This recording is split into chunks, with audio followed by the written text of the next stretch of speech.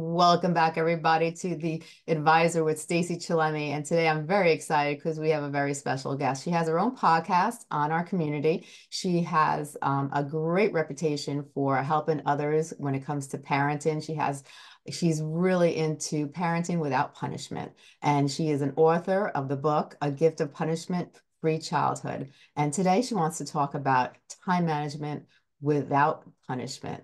And she's here today. And Rebecca, like always, it's such a pleasure to have you back. I really look forward to hearing about this because I think it's so important that we learn constructive ways on how to parent. And being a good parent doesn't mean that we have to yell at our children or punish them or put them in the corner or give them time out, where they sit on a chair all by themselves. There are lots of constructive ways to parent.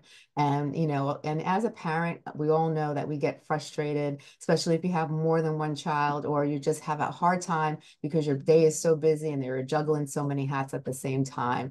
So I want to hear what you have to say when it comes to time management, because being a parent, that's all it's about. You have to really learn how to manage your time appropriately because we live in such a busy life, and we have to learn how to not let the world around us frustrate us and frustrate our child. And we have to learn how to really incorporate ways to, live life with our family without frustration. And if we have frustration, how to, ways to overcome it.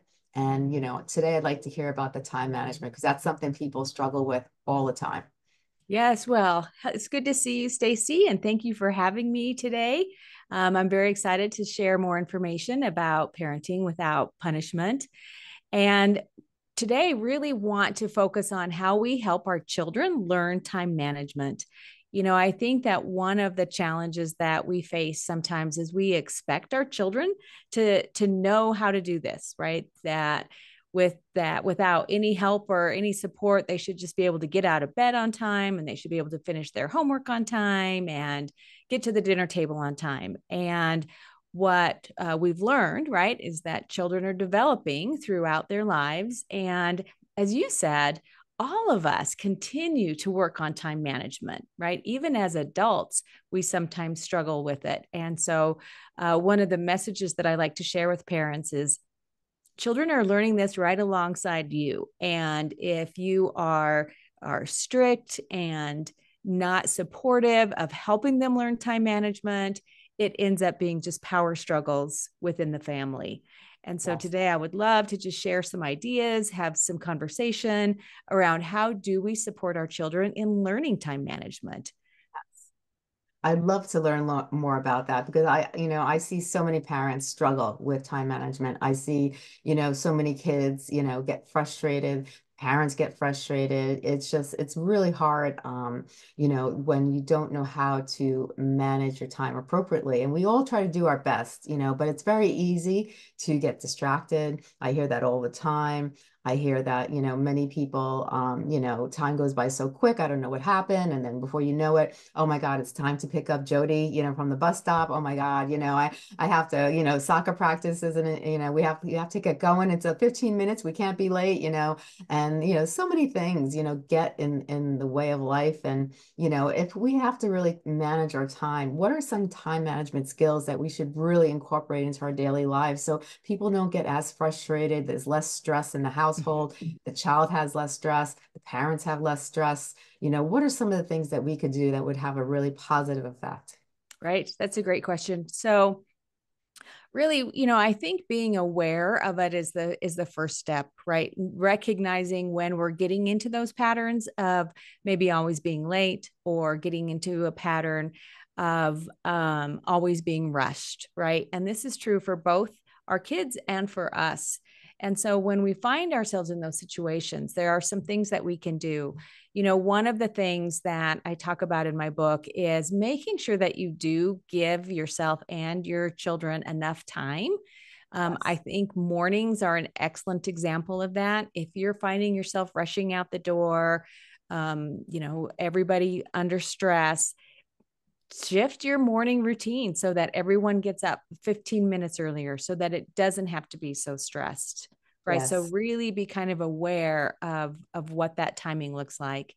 And then you mentioned something that is important, and you said, a lot of times we get distracted, but what we find with children is that they, all of us have experienced being in the flow, right? Where we get completely engaged with something.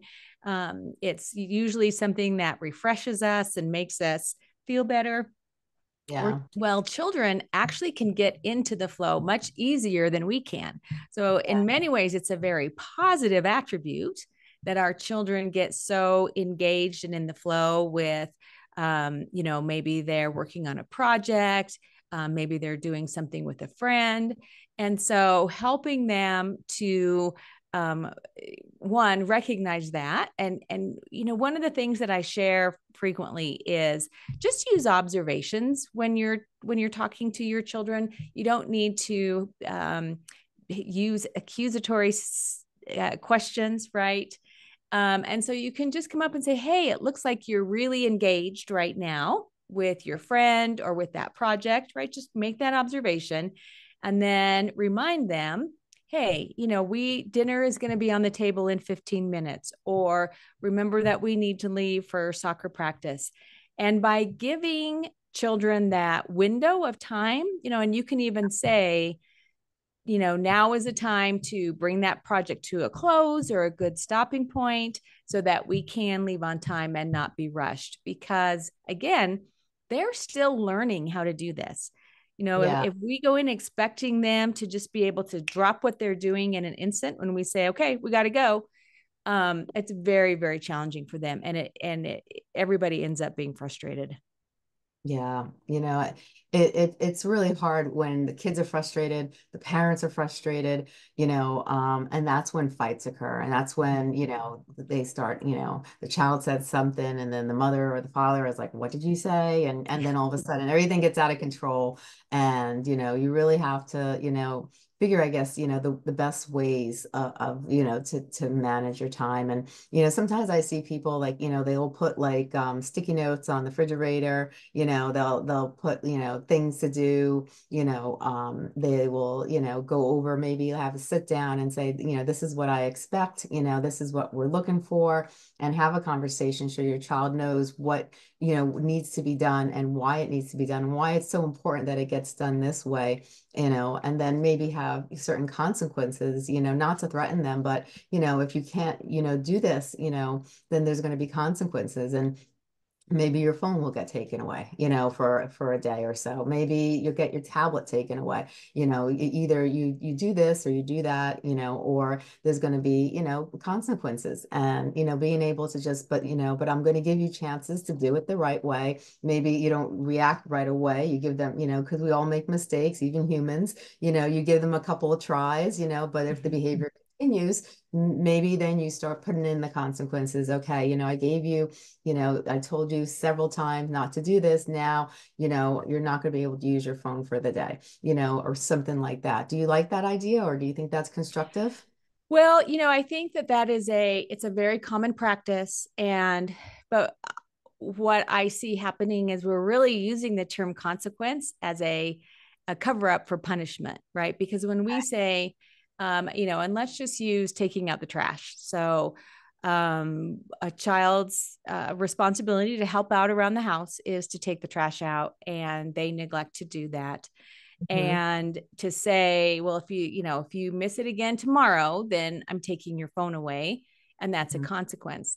When in actuality, it really is a punishment, right? It's a threat to say, if you don't do what I say, right, then I'm going to punish you, right? And that's what builds up that paradigm of punishment, and where people then go out into the world and say, well, if people don't do things the way I think they should be done, then I am justified in punishing them, which is really the big goal of my book. Is let's look and see if we can't shift how our children view the world, right? And remove that punishment paradigm. So let's take now, it doesn't mean that there aren't any natural consequences, and it doesn't mean that they can just not take out the trash. So Mhm. let's look at it. Look at a couple of things there that we can discuss. So one, with the trash, remember, if you can create that relationship with your child that's supportive, right? I Yeah. think that goes a long way. So let's say let's say they forget the trash. So one of the things you can do is say, hey, I noticed you forgot to take the trash out, right? And we had agreed that that was going to be your responsibility. Is there something I can do to help you remember? Right. So you're there to support them in being able to do what you've asked them to do. Right. And so maybe what you do is say, listen, I'll help out and I'll pull the trash bag out of the trash can and tie it up and put it out where you can see it. And then that Right. way, when you're going out the door, you can remember to take the trash out. So Mm-hmm. finding ways to work with them and help them to be able to see what, um, you know, that this is a responsibility that they have to do. And you're building that relationship with them. Right. And another idea that can work well is to, let's say that their job is to feed the dog, right? And so this is something that can't be missed, right? Right. We can't not feed our pets. So as a parent, you feed the dog because you notice that your child left the house or ran to the bus stop without feeding the dog. And so then that evening, right? And you want to be very calm about this, right? Say, hey, I've noticed you haven't fed the dogs the last couple of mornings, and that has fallen to me. Yeah. And so, how about, because I've had to give up my time to do that, Mm-hmm. let's talk about something that you can do for me to kind of pay me back for that time, for me helping you, right? And then you have that conversation about, it's my job to unload the dishwasher. Can you do that for me tonight since I fed the dogs for you this morning, right? That becomes a natural consequence, right? Where you're kind of repairing your error Yeah. by helping out the person who helped you, right? Mm-hmm. And then I think the other thing that's very important is that it isn't up to the parent to say, here's what your job is going to be, right?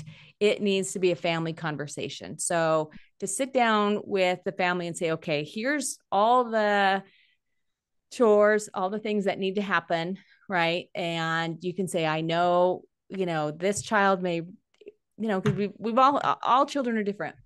Yeah. I had children who hated to clean, and I had children who loved to clean, right? Yeah. And so you want to make sure that you align the chores with what that child's strength is.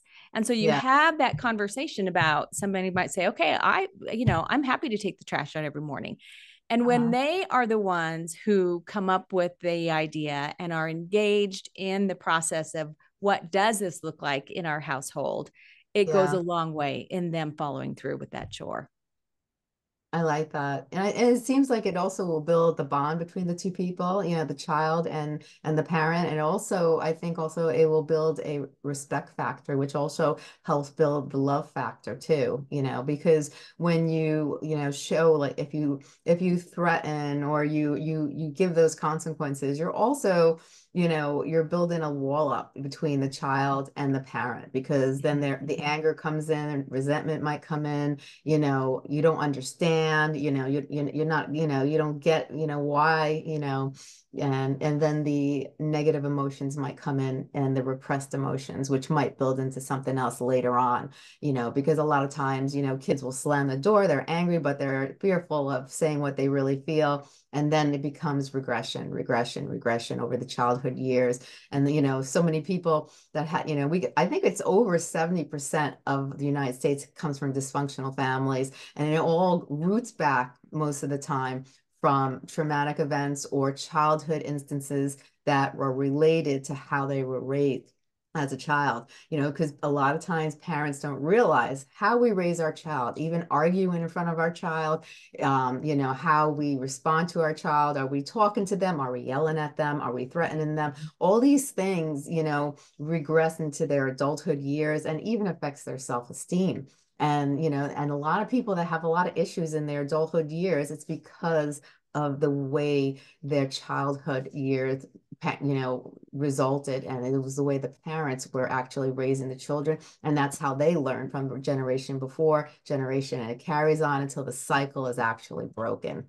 Yeah, I agree. And, I think one of the things that is also important for parents to think about is it's not about you. It's right. They, and we've all fallen into this, right? I am certainly guilty as well, is let's say that a child doesn't come to the dinner table on time, right? It's natural for us to say, why are they ignoring me? Or don't they respect me, right? We Yeah. make it about ourselves when in fact, most of the time, the child is just busy or has just maybe they're not hungry and they're not motivated to come to the table, right? And so they need that extra prompting. But it's Yeah. so easy for us to make it about us when in Mhm. fact, most of the time it is not. Children do not wake up in the morning and say to themselves, I think I'm going to figure out a way to today to make my parent mad at me, right? They just don't. They don't have that cognitive ability. So Yeah. we kind of project that on them and say, oh, Yeah. they're ignoring me or they don't respect me or they don't value me or they don't listen to me, right? Don't make Right. it about yourself Yeah. is You know, another key component of learning how to support children without punishment and how to discipline without punishment. and what about, I remember when I was raising my kids, one of the things that made me so frustrated is when you make dinner and you're yelling for your child to come to dinner. You're like, come on, it's time for dinner, and they don't come, they're busy, either talking on the phone or they're involved in something else. And, they come when they please. And then the parent gets frustrated because the parent's in the kitchen, they're making dinner, they're preparing dinner. So it takes about 1 to 2 hours. If you really take the time and look at the clock, a good hour and a half, let's say, is, Yeah. hour time and a half to prepare and make dinner for your family. And then when your kids or even your husband doesn't come to the dinner table, you feel unappreciative. So that unappreciative feeling stirs up emotions within yourself because you're running around trying to hold everything together as a parent, and you might have a job, so then you're tired, and then you're running around bringing the kids everywhere they have to go. And then so it's like, I'm doing this for you. Don't you appreciate me? Can't you just have the courtesy to come downstairs when I call you for dinner? you Yeah. know how do you Yeah. deal So with that? yeah, you can see how that becomes about you, right? Is feeling unappreciated on, right? So kind of stopping and saying, wait a minute, this probably isn't about me. They probably really do appreciate me. It's just right now in this moment, they're not coming down. So a couple of things there. One is definitely for dinner, there needs to be that warning, right? Whether it's 10 minutes, 15 minutes to say dinner in 10, right? Please, get get to a point where you can stop and come down to dinner, Yeah. etc. Now, that's perhaps may not work, right? It may work sometimes, but not always. And so Yeah. I think what you just did is an example of what you can do, and that's to share with them why it bothers you so much, right? Mm. And to say, and this is a life skill because not only, they'll have potentially partners that cook for them, they'll be at a friend's house where another family cooks for them, all of those situations. It's not just at home. And so to have that conversation about when somebody puts in this much time on something, they really do want you um, to to be at the table in more than one way, right? To be there and to be present and to come when it's time. So that I've worked hard on this food and I want you to enjoy it while it's still warm, Yeah. right? And Hmm. so I think having that conversation so that they understand the why. And I Yeah. think that helps considerably because remember, we want our children to do the right thing Yes. because of an internal motivation, right? I want to be good to the people around me, or I want to be responsible, not an external, because if I don't do this, my parent is going to yell at me, or if I don't do this, I'm not going to be able to talk to my friends on the phone tonight or whatever. You want it to be internal. So Yeah. you set a very good example, right? Is explain to them why it's important to come to dinner on time. Right.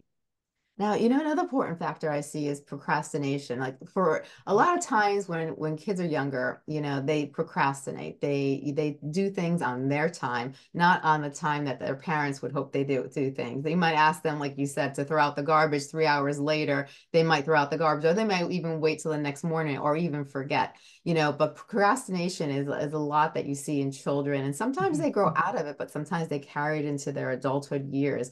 And when your child is always procrastinating or they're slow as a snail, what can you do when it comes to time management to actually break them out of that procrastination cycle and really get them on a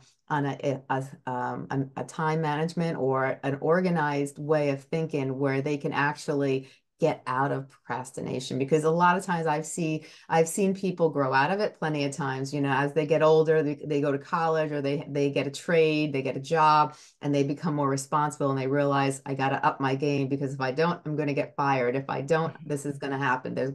And so they change the way they do things. But then you see people also in their childhood years, they procrastinated, and then it brought them into their adulthood years with the same behaviors, and then it affected them in their adulthood years. So how do you, if you see your child procrastinating, how can you constructively, in a positive way, break them out of that procrastination? Yeah, that's a great question.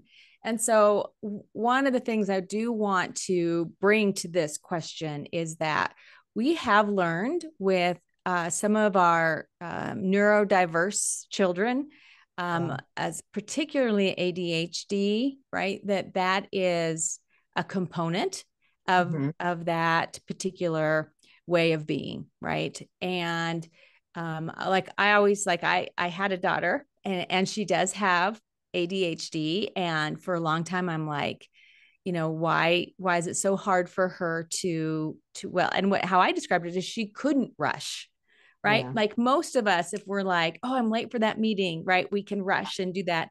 It's almost like it wasn't even something that she could do even if she wanted to, right? Right. So I Hmm. recognized that early on. And so know that it's not, and again, this brings it back to, it's not about you, it's not that they're not listening to you, this is about them and what's happening now. To your point, this is something though that can harm them later in life, right, if they don't figure out kind of how to work with this. And so that's how you should see your role, is not getting angry with them or forcing them to change or putting them under the gun. Your role really is to say, hey, I can see that it's really hard for you to rush, or I can see that it's hard for you to finish a project, right? That's something else that's very common. And so then what you want to do is brainstorm and work with them on what are some things that we can do to help you manage this kind of this way of being, right? What are some things that could help you to do this? And so I had, this was actually another daughter, but it was very, very hard for her to get up in the morning.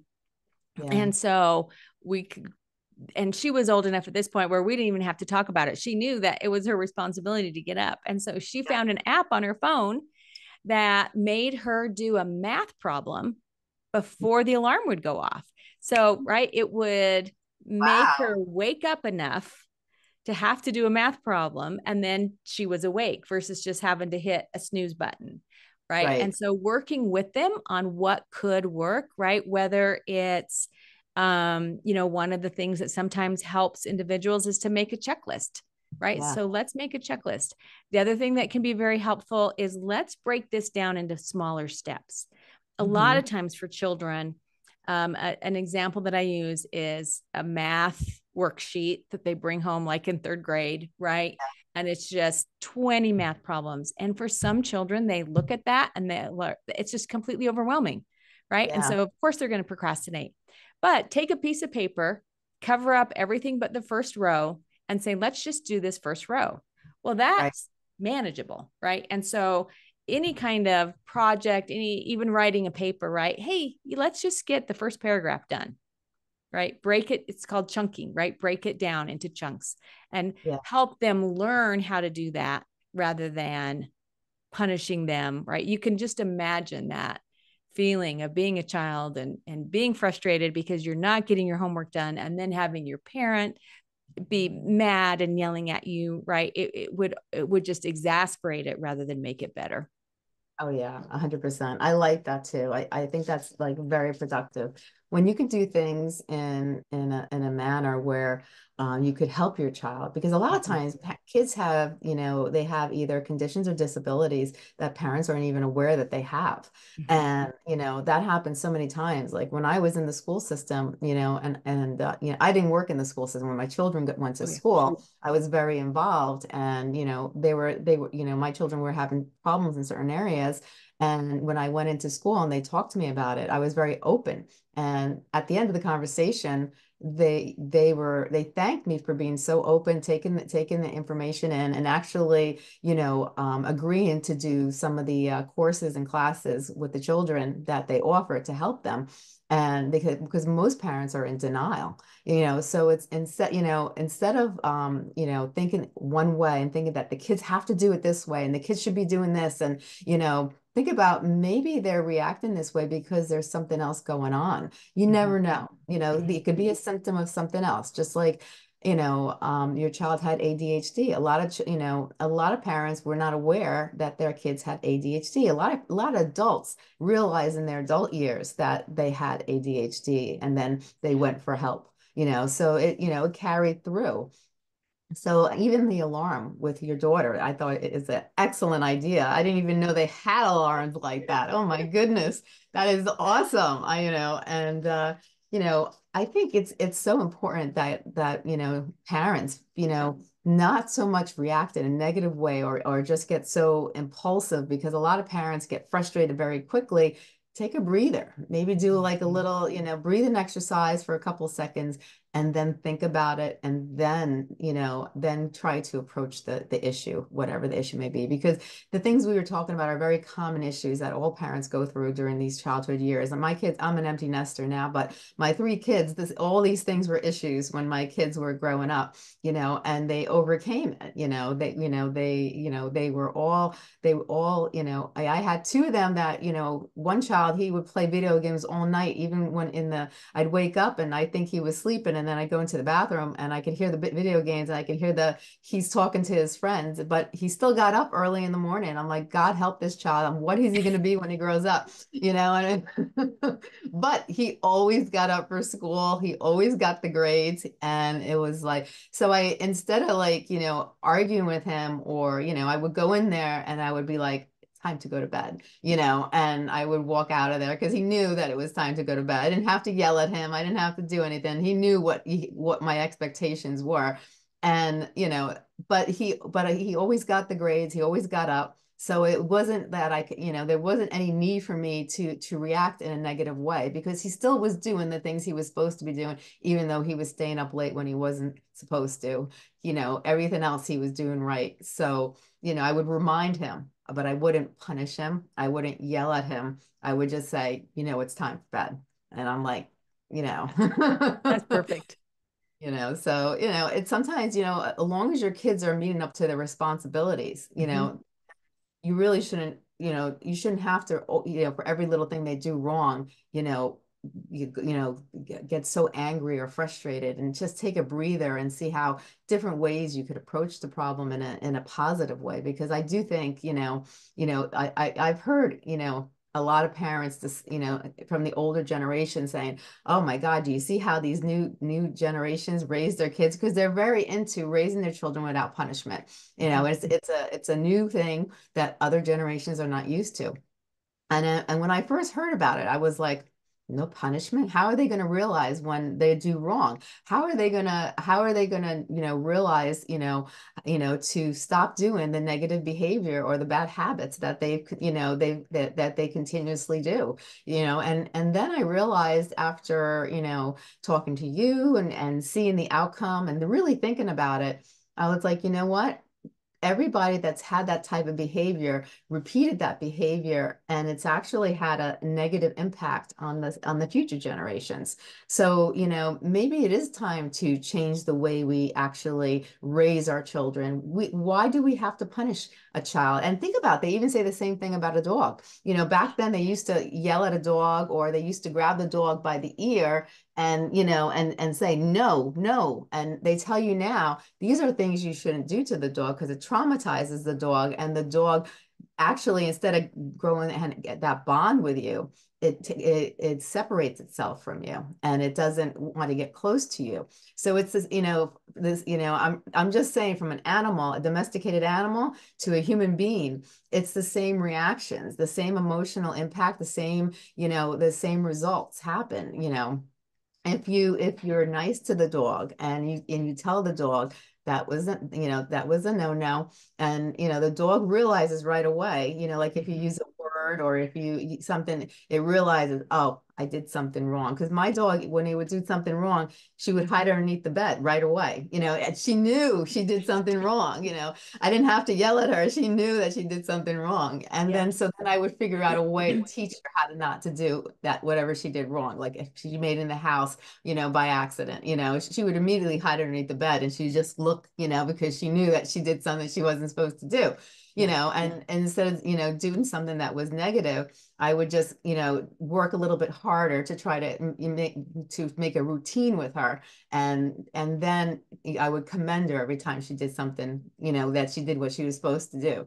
And that, that broke the cycle, and that, helped her continue the good behavior. So, even though, dogs are different than humans, they're actually very similar in a lot of ways. So if we actually are yelling at our children, and we're, because still back in the day, they used to pull the child's ear, they used to get right Oh, near yeah. their face, and install the fear. A lot of these parents still talk about, their childhood years, or they talk about when they went to Catholic school, and the nun hit them on the hand. If it wasn't traumatic, they wouldn't talk about it in their adulthood years. So whether Yeah. they joke about it or not, it was still traumatic because they remember it. That's So exactly right. Yeah.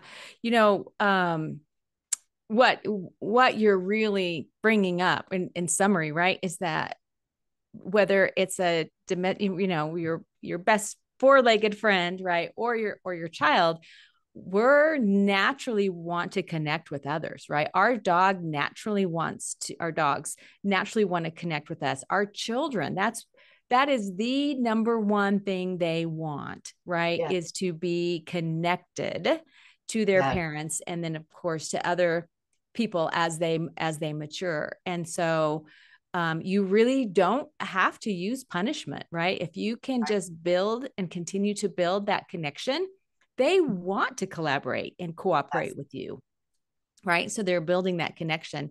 And then the other thing you said, that when you were talking about your son, and your approach was perfect. And just want to come back to that's an example of when we do kind of look at natural consequences. I always hesitate to say consequences because it gets misused, but yeah, there are natural consequences, right? And so let's say that your son didn't do well in school, right? right, Rather than mhm, punishing him, you could say, have that conversation and say, look, the reason that you're struggling in school is because you're so tired, because you're staying up so late. yes, So let's talk about, when is it okay to stay up late? Always give them something to. They need to win while you win. And yes, say, what if we set up a schedule where on, Monday and Tuesday nights for sure, we, turn off the lights and you're in bed early enough. And then you can stay up late on Wednesday and Thursday, or, whatever the situation is. But they're right, going to see that natural consequence of doing poorly in school, right? Or they're going to yes, see those bad grades, or they're going to, maybe if they're always late to soccer practice, they're not going to be able to play first string or whatever right? And so helping them see that the consequence of you not taking care of your soccer equipment so that you can get out of the door on time means that you're not playing playing as much soccer. So let's talk about how you can be more organized, or right? So mhm, help them see that consequence, and then help them figure out how they can, because right, that's what you're doing, is you're teaching them how to live in the world, right, you know and one of the things, and we say this every time you and I talk, but this is not about a parenting style where you don't do anything, right? It's not about, oh, just let kids do whatever they want. yeah, This type of parenting style really is where in some ways it's more work, right, mhm, than just using punishment, because you're truly engaging with your child and you're teaching, right? You're being that coach, that guide, that teacher. I think the biggest fear too is that they're worried that if their child continues this bad behavior, it's going to affect them in their progress and their progression, going into their teen years and into their college years, or their, where the part where they learn a specific type of job or trade, and then go into their adult years, because, in a parent, I always see them striving to make their children succeed or be the best they possibly can be. And their fear, I think it's the fear too, if they don't teach that, if they don't stop their child right away from doing things they're not supposed to, their child isn't going to be a success. Their child isn't going to succeed. Their child is not going to turn out, the way they picture they want their child. Because I think, well, I know even for me, when your children are born, you always picture that white picket fence and the perfect life you want your child to have. It's not realistic, but it's No. like, you always think about it in the back of your head, because you want your child to have that fulfilling life, and you want that child to have all those opportunities. So when you see behaviors start to occur, I think in their childhood years, it's right away that the parent reacts, because they want to stop it right then and there, and they get them back on track. Yeah. And we know from so much of the literature now that operating from that place of fear is not typically the way to be, right? If we're letting fear drive our decisions or our actions, Mm-hmm. we know that that is not typically, you need to come from that place of faith that what you're doing, right, Yes. is correct, right? That calmness, that everything's going to be okay. I'm just going to help them, because the truth of the matter is those children that are raised without punishment are actually much more likely to be successful in life, Mm-hmm. with whatever that looks like for them, right? We know that most people um, use their relationship with their primary parent Yeah. as, and this is not conscious, this is unconscious.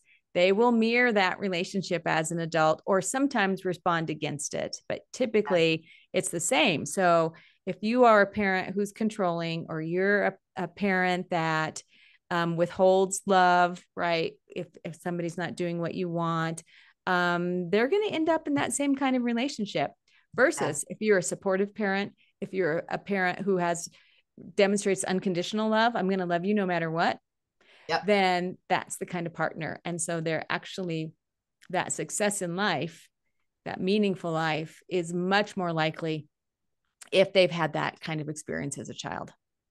And you see that all the time. I could look at so many relationships, or I've worked with so many people that they've actually married or committed themselves to someone that represents their mother or their father, the Mhm. personality, whether they realize it or not. Once I've met the father, or I've met the mother, I'm like, and I see who the person they marry, they carry the same characteristics that that parent had, and they probably don't even realize it. And then, even my son, he was like, now he's getting ready to get married, but he's like, oh, my fiance does X, Y, and Z just like you do. And he jokes around that you guys are so similar. He laughs about it, but I don't think he realizes the correlation that, subconsciously, Yeah. if you admire somebody, or even if you don't, because I've seen Mhm. many, relationships where they've had negative parents, and they've married or committed to the same type of parent. If their parent was an alcoholic, somehow they got involved with someone that was an alcoholic and carried those same type of characteristics. And you see it all the time. So Mhm. yes, you do, subconsciously mirror your parents a good percentage of the time without even realizing it. Yeah, that is so true. And it's because it's what you know, right? Yes. It's where you're Exactly. comfortable. It's what you learned. It's Yes. why, you're going to get me going, but it's why parenting is so important, right? It's one of the most important things we do. And it Oh, yeah. is one of the ways that we can change the world. Yeah. And it's funny, because a lot of times I see like the older generation pushing the kids to have children, have children. This new generation is not so aggressive about having children and having large families like the other generation. And I've said so many times, not everybody is meant to be a parent. Not everybody is meant to have large families. It all depends on the person's personality and what they really want for themselves.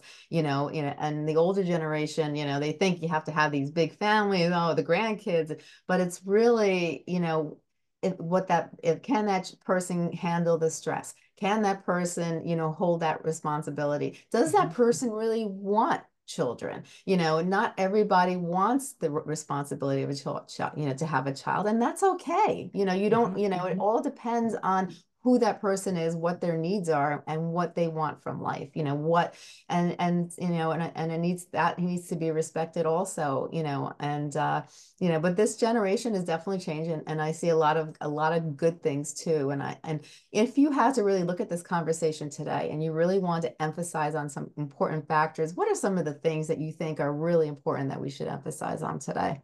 Yeah.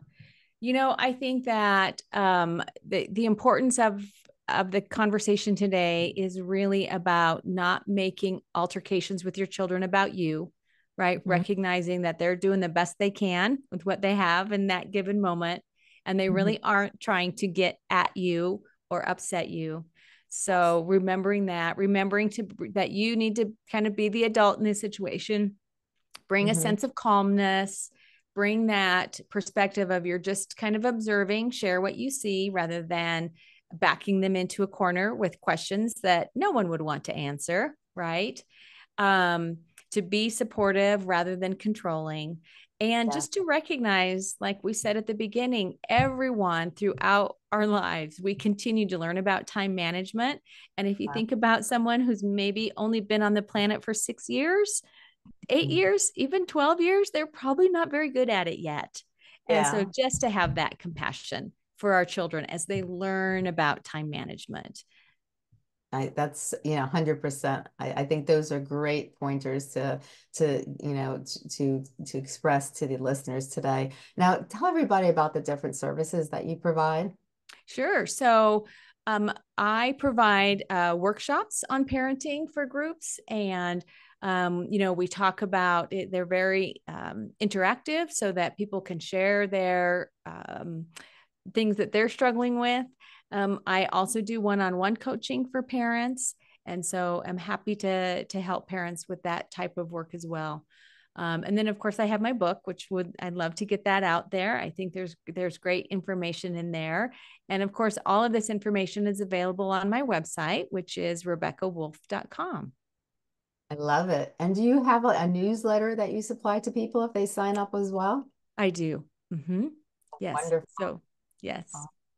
I love it. Well, this has been amazing. I love, when you come on the show because you give such great insight because punishment is not necessary. And I think people have to break that, out of their system because we've grown up with it for decades. And now is the time to break the cycle and start a new way of parenting, and it's not just your opinion. This is, based scientific based and Mm-hmm. research based information that has been, proven, by analyzing in research studies and it's shown to have a positive effect on raising children and breaking them from bad habits, bad behaviors. And it's actually helping to help that child, build a foundation to succeed in life and not have to have the trauma or the bad memories that we sometimes carry. And we do, like we said in the beginning, we want our children to become adults and not have to have issues later on in life, because a lot of times, as we said before, I'm just repeating myself, a lot of it stems back to our childhood years. I think a good percentage, I don't know the percentage, but most of the time everything goes back into our childhood years. And so we have to really take those childhood years that we raise our children and think about it, and the fact that our children mentor us and they look for people like us to have companions with is something we have to take into factor too. And that takes time because we might have to look at ourselves and be honest with ourselves. Are there some things that I can improve in my own life that maybe I'm not doing so great? Because we're not perfect human beings. We make mistakes. Parenting is a learning process. Nobody's perfect at it as a, so when we have interactions with our children and things don't work out perfectly, not just look at our child's flaws, but look at ourselves and what did I do wrong? What can I do better next time? And I think that plays a big role. So I think honesty is key when it comes to parenting. We have to be honest with ourselves and be willing to change as well. I love that. But I really, thank you so much, Rebecca, for coming on the show today. I love having you here, and I look forward to talking to you too in the future. And thank you so much. And everybody, Rebecca has her own podcast, like I mentioned earlier. If you have any questions, feel free to leave a comment, and Rebecca will be more than happy to get in touch with you and comment back. Thank you so much for coming on the show. Yes. Thank you, Stacey.